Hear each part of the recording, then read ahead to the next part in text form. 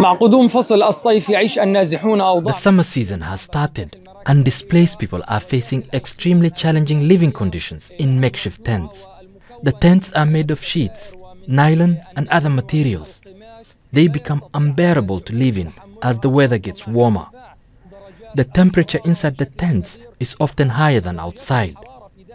Palestinian families here in Gaza are struggling to cope.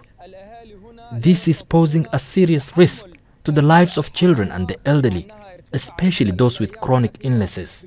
We're experiencing extreme heat, which is unbearable. During winter, we endured freezing temperatures. As you can see, the tent is made up of nylon. There's very little between us and our neighbors.